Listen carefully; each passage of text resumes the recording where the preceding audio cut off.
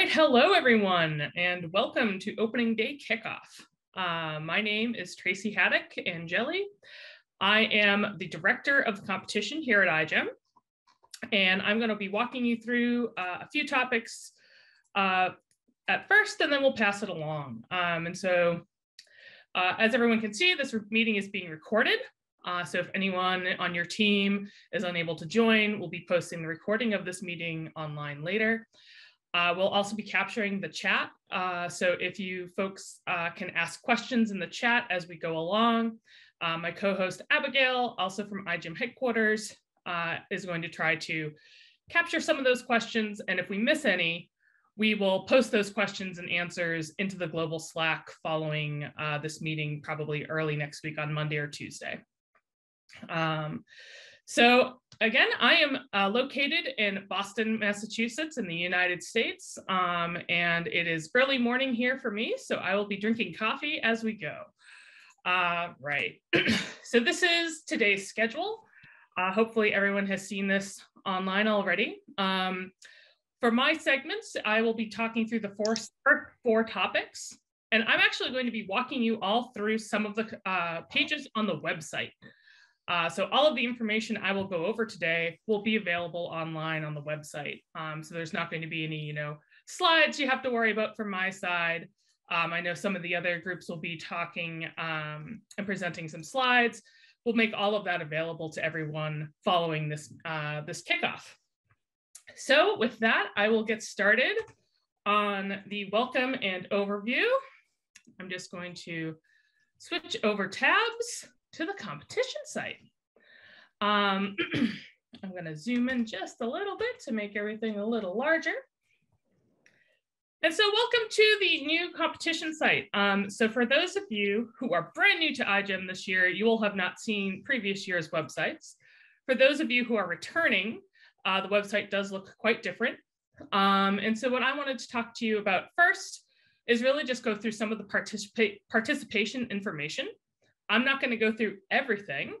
And the idea here is I'll go through some pieces of information, and then we'll have some time for questions before I move to the next topic. And so as I'm going through things, if you have questions, again, please type them in the chat, and we will get to you and also during the questions period, if you want to raise your hand and unmute yourself and actually ask the question aloud, that will also be totally fine. That'd be great. It would be wonderful to hear from people. So we're going to start here for participation. And this will launch there seems to be something on my screen. I'm not sure what that's all about. There we go. I don't know. This is the introduction page to participation. And so I think the most important thing I really wanted to make sure to talk about with all of you today are some of the rules and policies, and also different ways that you can connect with different folks within our community. So you have different ways to sorry. And so we definitely recommend all of you to take a look through this page. And we can also just put the link right here in the chat as well. And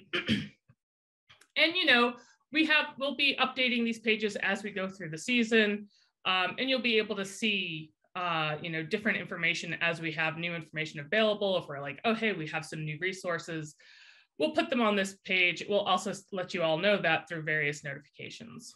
And so for rules and policies, there are quite a bit of rules and policies.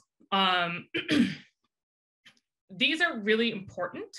I'm not going to go through absolutely every single one of them, but they're really important that everyone on the team actually reads these rules and policies.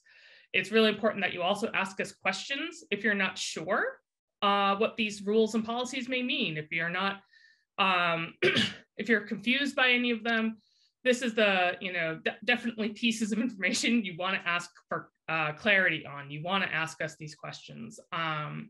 So we have two major committees who overlook and help us with describing rules and upholding safety. And so we have the Safety and Security Committee. And these are the folks who will be reviewing all of your safety forums. These are the folks who will answer all of your safety questions throughout the year. And it's a really, fantastic group of experts that we have from around the world. And then we have the Responsible Conduct Committee, and their job is to help us explore and understand if there might be some complaints or issues within the community in regards to the rules of conduct. So the rules of conduct, I'm not going to read through absolutely everything, but I'm going to just quickly highlight them. There's not many. There is uphold iGEM's values.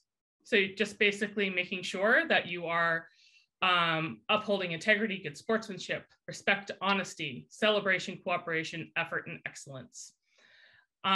Be intellectually honest. So you need to acknowledge any work that is not yours. You also need to be honest about the work that you have done. Treat everyone with respect. So again, treat everyone the way you would like to be treated is generally the way to think of that. And then consider cultural context. This is an international competition, obviously. We generally have over 40 countries represented within the competition every year. And so as you're creating materials, you want to make sure that you're taking into consideration other cultural context and that you're, trying not to offend people or upset people.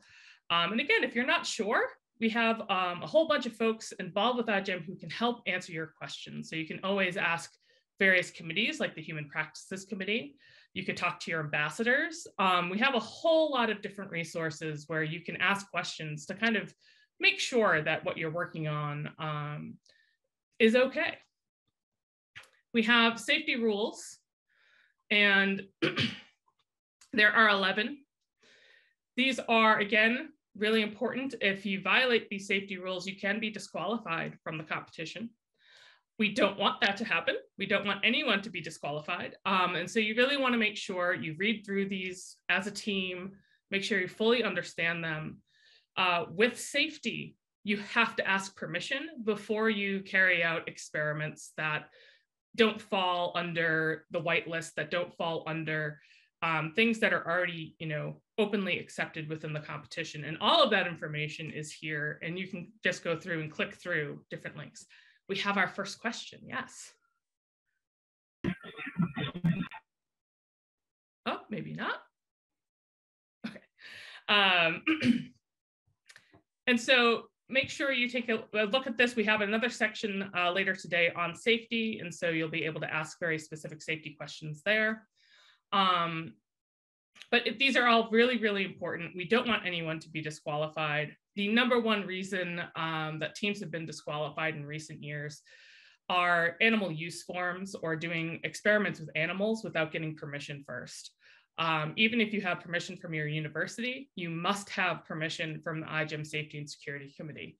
And so make sure that you submit those forms and ask your questions as early as possible in the process to avoid any unpleasantness. We also have various policies for safety. Again, these are kind of more specific to experiments that you might be thinking about. If you want to do work with animals, you want to think about how you can work with SARS-CoV-2, anything like that. Take a look through these, but these are definitely much more specific to the topics you may be exploring in your projects. We also have a set of communications policies. And these have kind of developed over the years. And so this is for your website, this is for your team presentation, this is for your project promotion video. Any sort of official communication piece of your project needs to follow these policies. And we also have our anti-harassment policy. We strictly prohibit any kind of harassment. We list some here, but it's not everything. There may be other forms of harassment that we may be missing. If we are, please let us know. We're happy to make this as a complete list as possible. And then we do have some possible consequences. These are the unfortunate things that could happen. The worst being, being disqualified or not being allowed to participate in iGEM in the future. Most of the time we ask you to clean up or fix a problem if we notice it. Okay, I want to make sure I leave some time for questions. And the other thing I wanted to point out real quick is connect. So we have various ways to connect with members of the community. You can be able to contact your ambassadors. They'll be talking with you later on in this opening day kickoff. We also have various pieces of social media that you can follow us on. And the global Slack is probably our most important communication tool throughout the year, where team members, you should have at least one person from every team on the global Slack, if not multiple, where you can ask questions, post collaborations, and just generally connect with the global iGEM community. And so I will pause here and give a few minutes for questions. And I think we have, I have one question here in the chat. Can you explain if there are policies against the use of human saliva samples? That is considered something you need to submit a check-in form for. That is, so if we go back to our rules and policies, scroll down. Where am I? Sorry, it's always taking pieces to find things. Right, so we have, you need to submit here it is, animal use form. This includes the use of live or dead animals, animal samples such as organs, tissues, blood, saliva, or other bodily fluids. You need to submit an animal use form for that, even if the animal is a human. Even if it is your own saliva or your teammate's saliva, you must check in with the safety committee before you do any work. I hope that answers the question I received. Are there other questions about policies? Because I can also highlight a few other things if not, but I want to give time to. And again, if you have questions, you can put them in the the chat. Or you can raise your hand and just unmute yourself and ask the question directly.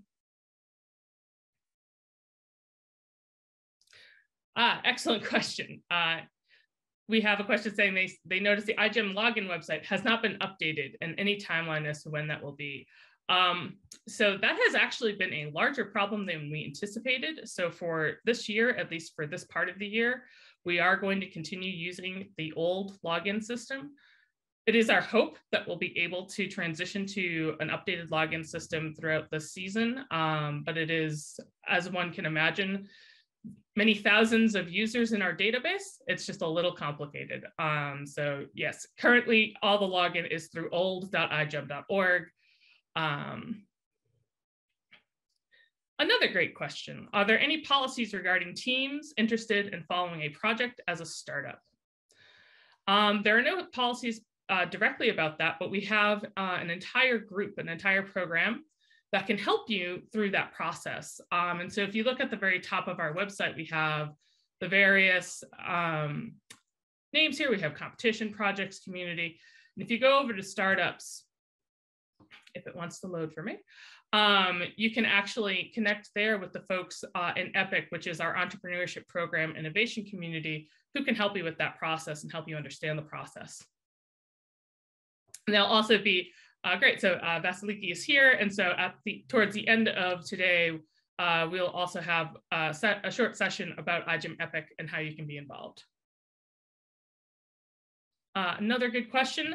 Microalgae count as a hazardous organism if they are toxic? Most likely, yes, but I am not a safety expert. So for safety questions, I would say if you want to re-ask that question during the safety session today, that would be fantastic. Otherwise, we can also ask the safety committee. So you can also just send that by email to safety@igem.org. But yes, I am not a safety expert. I am openly not that person. But that's a really good question. But if there's any sort of toxicity, generally speaking, we do ask that you still have to submit a check-in form if they're not on that whitelist. And so we have a whitelist policy here. And so if the organism's not listed there, meaning it's not considered automatically safe, then we do ask that you do a check-in form for any organisms that you're working with. Okay, we are ready, I think, to move on to the next competition topic, but these have been really good questions, is understanding the competition deliverables.